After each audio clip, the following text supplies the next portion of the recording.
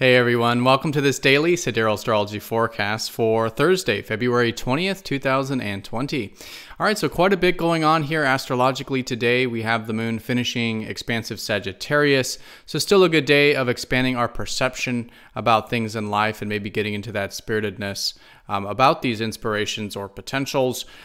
We do have the moon passing over Saturn-Pluto conjunction we've had this year, so maybe some restructuring, a new step with some restructuring that's been taking place this year in our life. And we have Jupiter sextile Neptune exact, so there could be maybe some of those inspirations or potentials that we may see as kind of guiding us spiritually, or things are kind of ebbing and flowing perhaps, or at least we can access more of that acceptance along the life journey. And Mars trining up to Uranus, squaring up to Chiron going into tomorrow.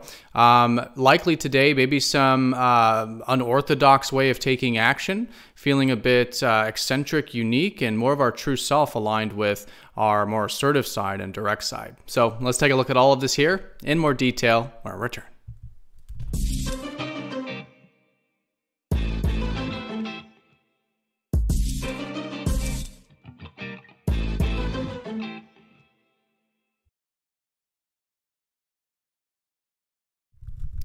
All right, so here's the sky for this Thursday. And again, we are using the actual size of the constellations called true sidereal astrology. You will notice the signs are different from mainstream astrology. So if you are new, definitely check out that link down below for more information on using the actual constellations called true sidereal astrology. All right, so let's take a look here at the moon, which represents the theme of the day, finishing up Sagittarius and entering Capricorn, the very later part of the day, and mostly just for those very far west in the world. But yes, the first part at the very least, this energy still dealing with expanding our perception, which is what Sagittarius symbolizes. And so really good for seeing potentials, things that inspire us, and maybe getting into a bit of that adventurous side with the moon here. For those of you far west, in the later part of the day, you may start to feel some of that Capricorn energy, which is more grounded, and that deals more with developing discipline, patience, and responsibility, right? More of the long-term energy there, the later part. And that's the location where we had the last lunar cycle, this one that we're finishing up here this week. And so it could be good going into tomorrow to, again, finalize some things. We'll have a new moon on Sunday. And so as we approach Sunday, it is the ending phase of the cycle. Good to complete, find some closure, maybe create some space in our life, release some things perhaps that will allow for the new beginnings going into next week. All right, so in terms of the aspects, quite a bit going on. We do have this Jupiter sextiling up to Neptune that is going to be taking place for the whole year. And in this context, there could be maybe some new things that we're seeing that can kind of help guide us a bit spiritually.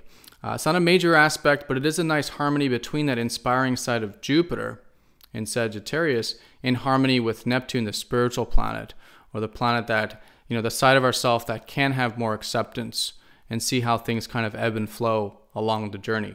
So a bit of an opening there. It does favor things like spirituality, philosophy, a bit of that adventurousness if it's more about what guides us on a soul level, right? Maybe some of these inspirations that guide us on a soul level.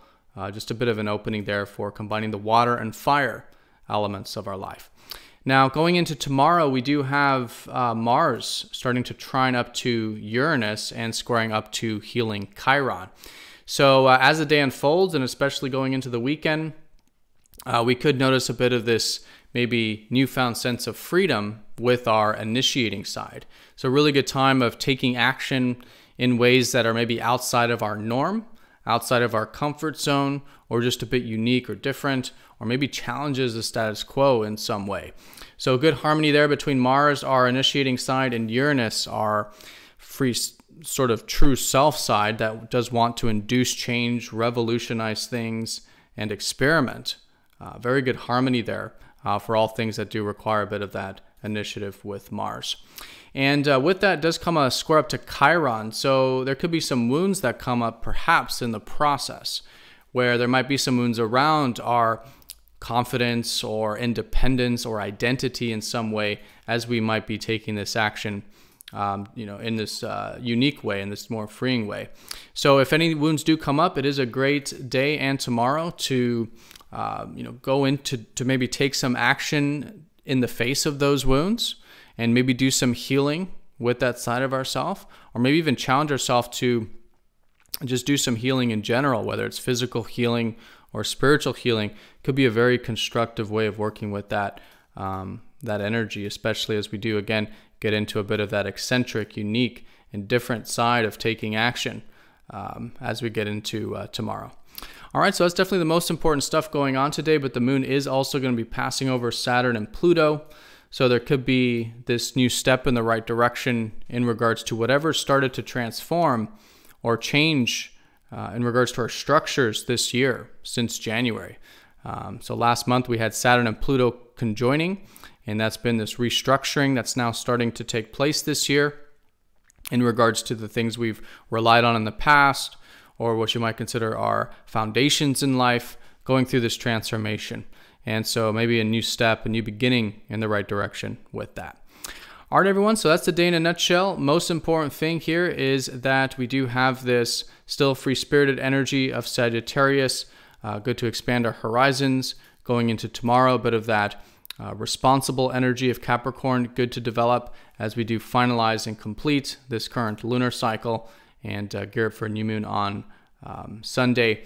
And we do still have Mercury retrograde, so still good to be flexible with ideas and planning and things like that, as things are likely changing and in flux with the things we're thinking about. And going into tomorrow, we do have this sort of eccentric, unique way of taking action, challenging the status quo a little bit, maybe doing some healing in the process. And Jupiter sextile Neptune. Good to see how there might be some openings to guide us spiritually, or what's important on a soul level based on what inspires us, and kind of ebb and flow along that life journey a bit. All right, everyone, so hope you have a fantastic day. Thank you so much for watching, and I'll see you all tomorrow for the weekend forecast. Take care.